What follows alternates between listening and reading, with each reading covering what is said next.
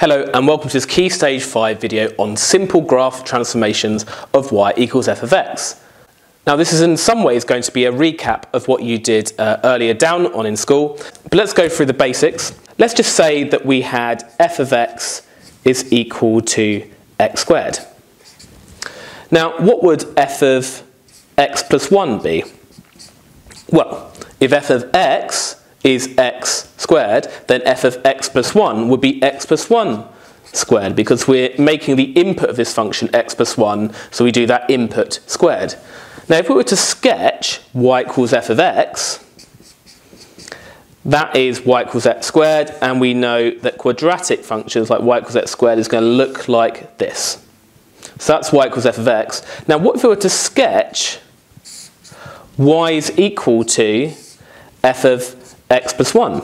So we can see here we're sketching y equals x plus 1 squared. Now in the video on quadratic graphs we saw that the root of this would be minus 1, and it's still going to be a smiley face shape because it's a quadratic graph, so it's going to go like that. Now can you see that this graph has translated 1 to the left, because initially that minimum point was at 0, 0, and now that minimum point we can see has moved 1 to the left to get to minus 1, 0. So it seems that when we change the input of this function notation, when we change the x to x plus 1, the result was to translate the graph 1 to the left. And we can summarise how we affect the graphs when we have different variants of y equals f of something or something f of something. And it's this. If the change is inside the function, then it affects the x-axis, and it does the opposite of what you expect. And if the change was outside the function, then it affects the y-axis and it does what you expect. Now this will become clear when I do a few examples. So let's apply it to these particular questions here. We've got this sketch here, and we've got that minimum point there of 1 minus 2, and we've got an x-intercept of 3, and we want to sketch these different variants of y equals f of x. So that's the original sketch, y equals f of x there. So the first one, we've got y is equal to f of x minus 2. Now if we refer to this particular table here, we can see here that that change of minus 2 is inside the function, so therefore it's going to affect the x values and it's going to do the opposite of what we expect. So this minus 2 is going to affect the x values because it's inside the function, and it's going to do the opposite of minus 2 is add 2. So we just need to add 2 to all the x values. So if we sketch this, let's do it point by point. Well, we add 2 to that point 0, 0 there, so that gives us 2. And this other root here, we add 2 to it, so 3 plus 2 is 5, so that's now at 5. And also let's transform this point, the 1 minus 2, we add 2 to the x value, that becomes 3 minus 2. And now we have everything we need to sketch the graph. It's going to do this. And note there's no way to work out this y-intercept, we just don't have enough information to do that. What about b, which I just changed, apologies. We've got y equals f of x plus 2. Now let's look at our table again. That plus 2 there is outside the function, so it's going to affect the y values and does what you expect. So therefore, we're going to do what we expect, the plus 2, not the opposite, to the y values. So that's going to translate the graph up 2. So let's sketch that again. So this point 1 minus 2, we add 2 to the y value, and that's now going to be 1, 0. This point here, where x is 3, that's 3, 0 at the moment, the coordinate. I'm going to add 2 to the y value, so that's 3, 2. And this point here, 0, 0, is going to go up to 0, 2. And then we can just sketch it again, like that. And we don't really need to indicate this point anymore, because it's not a significant point on this curve. It's not a maximum point, it's not a minimum point, it's not a root. And again, there's no way to work out what that root is unless we have the original equation of the curve. How about C? Y is equal to f of 2 of x. Again, let's refer to this table. This change of the 2 is inside the function, so it's going to affect the x values as the opposite. So therefore, if the x values have been times by 2, we do the opposite of halving the x values, dividing them by 2. So if we sketch this, that 1 minus 2, where we're halving the x values, so that becomes 0.5 minus 2. And that x-intercept there of 3, we halve it to just become 1.5. The 0, 0 stays the same because 0 halved is 0. And that's all we need, so we can now sketch this. And if we were to describe this transformation, we would say it's a stretch parallel to the x-axis of scale factor half. So in other words, we're basically squishing it, we're making it half as wide. How about D? Y is equal to f of half x. Again, this time the half is inside the function, so we're going to do the opposite of half x. We're going to actually double x, remembering that the change is inside the function, so it affects the x values. So we're going to double the x values from the original. So the 1 minus 2 becomes 2 minus 2. That 3 there becomes 6. And again, the 0, 0 stays as it is. So we're going to get that. And if we were to describe this, it'd be a stretch parallel to the x-axis of scale factor 2 this time. How about E? Y is equal to minus f of x. Now this minus is outside the function, so it's going to affect the y values and does what we expect. So we're just going to negate the y values, or times the y values by minus 1. So we do that. That 1 minus 2, we negate the y values, so that minus 2 gets negated to become positive 2, so it's now 1, 2, noting that the x value has not changed. That 0.30 stays as it is, because negating the y value of 0 stays as 0. And again, 0, 0 stays the same.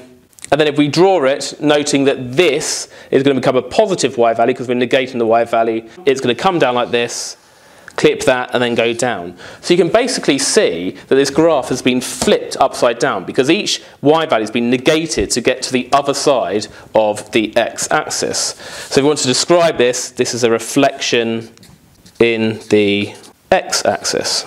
And finally, F. We've got y equals f of minus x.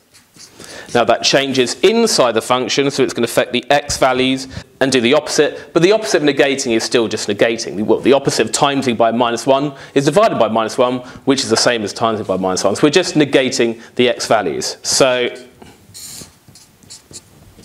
that 1 minus 2, negate the x value, becomes minus 1 minus 2. That x value 3 becomes minus 3. And the 0, 0 stays the same, so we draw these key points first. And then this x value here on that tail is going to be made positive because you're negating that x value, so it's now over here. So it comes up like this, comes down here, and comes up like this. So we can see that basically the graph has been reflected in the y-axis. It's been flipped over like that. So that's a reflection in the y-axis. And finally, we can use these principles to sketch some common graphs. So this is a reciprocal graph, and we saw reciprocal graphs in a separate video. And we know what y equals 1 over x looks like. It looks like this. So let's just say we're trying to sketch y is equal to 1 over x plus 2 plus 3. Now let's look at each of these modifications from this graph to this graph. Firstly, can you see that that plus 2 is inside this reciprocal function? So that's going to affect the x values because it's inside the function and do the opposite of plusing 2. So we're going to minus 2 from the x values, or in other words, a translation of minus 2, 0. So initially, the graph is going to translate 2 to the left. So it's like this now, and like this. And note there's a vertical asymptote here of x equals 0. But now the asymptote is going to be here. And if you don't know what an asymptote is, please do look at my video on reciprocal graphs. So this is a sketch of y is equal to 1 over x plus 2. We've dealt with that plus 2 inside the function affecting the x values and doing the opposite. But now we need to finally draw this one here. And this plus 3 here, notice that's outside the function, it's outside this reciprocal function, so it's going to affect the y values and do what you expect, so it's going to add 3 to the y values, i.e. translate it up by 3. So note again there's a horizontal asymptote here, so that's going to shift up 3, so we now have it here at y equals 3, always write the equation the asymptote on. We still have this vertical asymptote here, x is equal to minus 2, and then we can just draw the curve between these asymptotes. It's going to be like that, and like that. And we saw in the reciprocal graph video how we work out these intercepts. Let's just quickly work out the y-intercept. To work out the y-intercept, you just make x 0, don't you? So if x is 0, substitute in here. 1 over 0 plus 2, that's half. Half plus 3 is 3.5. So that y-intercept would be 3.5. And we can similarly find this x-intercept by just making y 0. So if 0 is equal to 1 over x plus 2 plus 3, then we can work out that x-intercept. But I do that in my reciprocal graph video. What about b? This one's actually quite a bit simpler. We've got y equals x squared plus 3. Well, we know what a y equals x squared graph looks like. It looks just like this, very standard graph. So notice this plus 3 is outside that squared function, and therefore it's going to affect the y values and do what we expect. So it's going to translate this up by 3. So that point 0, 0 is now 0, 3 because it's gone up by 3, and it's just going to do a smiley face shape around that minimum point like that. So that is y is equal to x squared plus 3. Now we've got y equals sine of 2x, and we want the sketch between 0 and 360. So let's just start with sine of x, a simpler graph, between 0 and 360. So y equals sine x looks like this.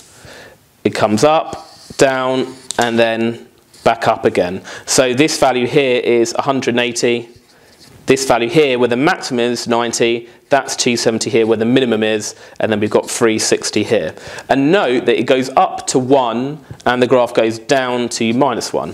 So now if we sketch y equals sine of 2x, notice that change from here to here. That 2 there is inside the sine function, so it's going to affect the x values and do the opposite. So instead of timesing the x values to 2, we're going to do the opposite. We're going to divide the x values by 2.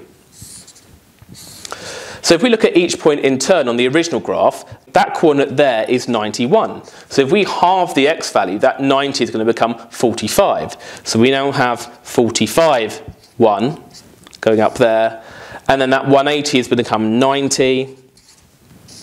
And then it's going to loop back round again. And this 360 now has become 180. But we need to go all the way up to 360. So if we go a bit further, we can see it's going to do another oscillation like that, where that's 270 and that's 360. Now the y values aren't affected, so that's still a maximum y value of 1, and that's still a minimum y value of minus 1. And finally, we've got this graph of y equals minus 1 over x squared. Well, a y equals 1 over x squared graph looks like this. So it looks a bit like a reciprocal graph, but instead of this and this quadrant, because x squared is always positive, it's going to be in these two quadrants here. So if we then do that minus there, notice that minus is outside the function, so it's going to affect the y values, and it's going to negate those y values. So any positive y value, and all of these y values are positive, are now going to become negative. So it flips over on the x-axis. So if we draw that, it's now going to do this instead. So that's y is equal to minus 1 over x squared.